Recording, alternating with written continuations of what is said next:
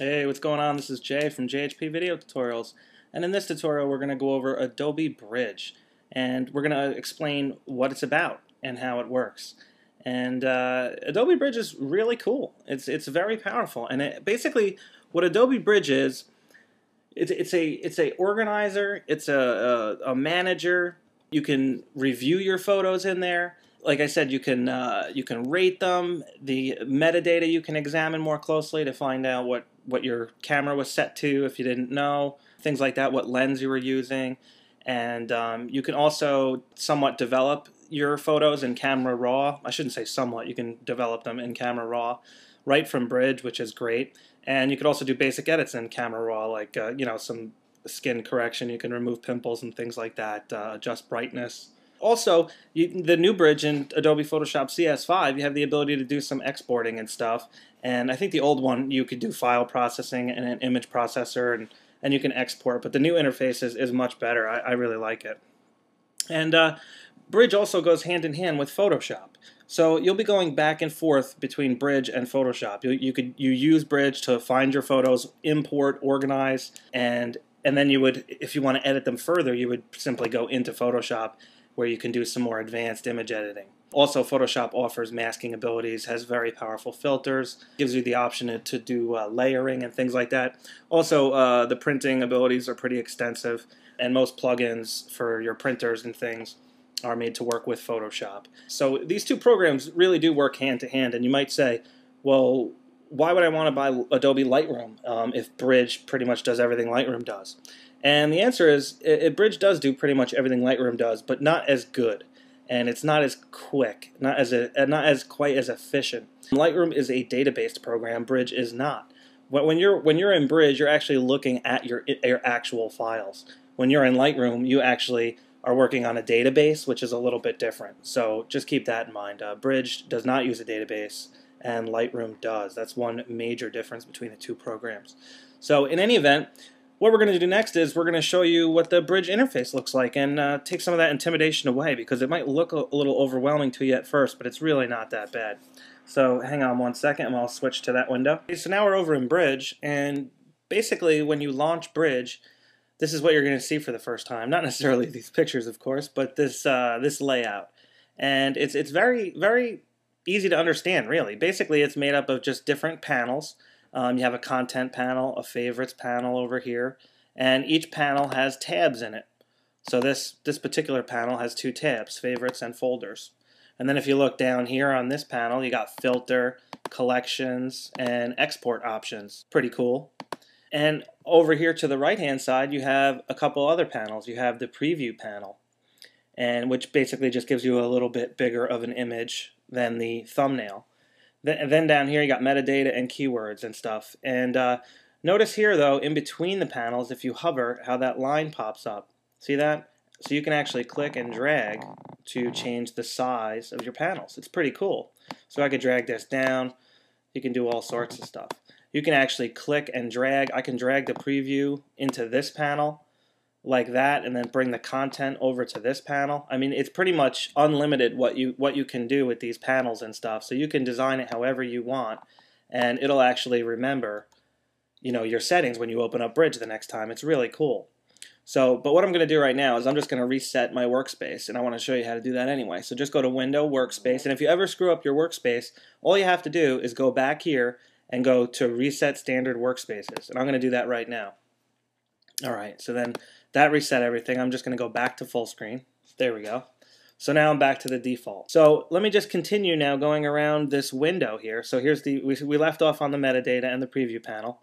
Now if I go down here to the bottom, there's a little slider here. Check this out. That'll change the size of the thumbnail in your content window. And that's really cool. So you can have it, all the way big where it takes up the whole screen, or, see a lot of thumbnails at once, which is what I usually like.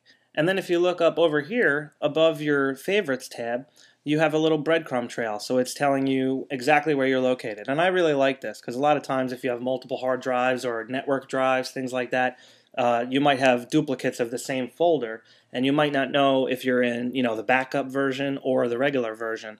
And this breadcrumb trail will help you keep track of that. It's a nice little thing to reference. So I'm just referencing my desktop, and I have a folder on my desktop called Garen. And that's where this, the tutorial files are for this particular tutorial.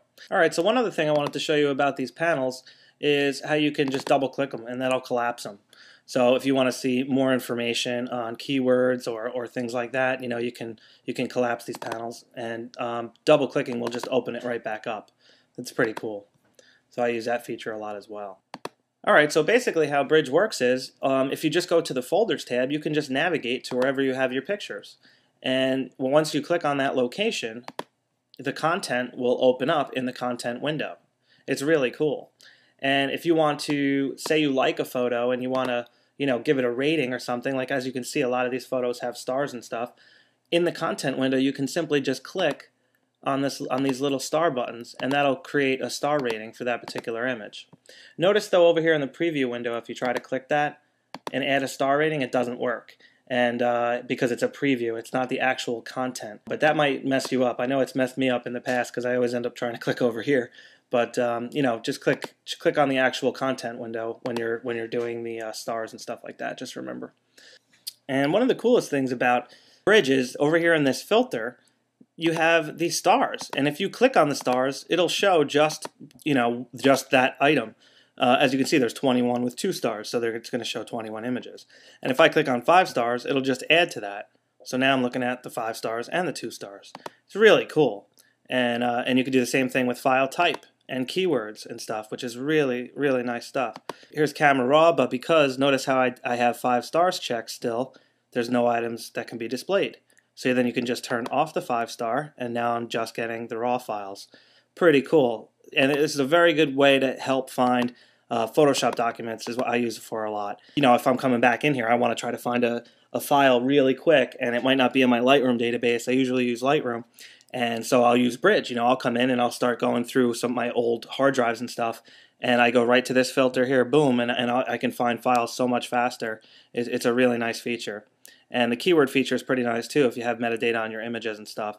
And now they have all this stuff here is so cool.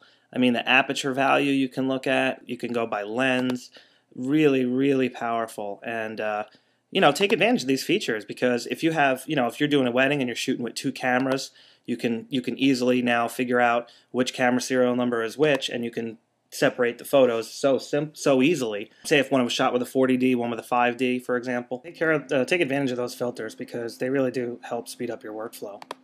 Alright, so one other thing I wanted to show you real quick here is check this out. If you go up here to Window and you look at all these check marks, these are all the panels that are currently being viewed. So if there's panels that you don't need, you can clean this up a little bit. For example, over here we got Filter, Collections, Export. I really don't need collections because I don't use them. So I'm just going to uncheck that, and notice how I just cleaned up that panel a little bit.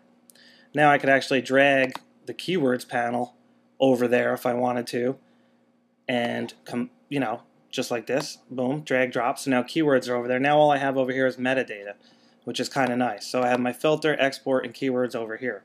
So it's really just a cool program, and the interface is very user-friendly, so don't be afraid to, work your way around and click buttons, because you can always undo things. And then keep in mind also that under the File menu, you pretty much have access to all the tools as well. If you need to import photos from your camera, for example, you would do that here, get photos from camera. Or you could just click this little camera as the shortcut for that. And then if you want to open an image, you can simply just double-click on it, like so, and it'll launch right into Photoshop. If it's a RAW image, it's going to open up in Camera Raw.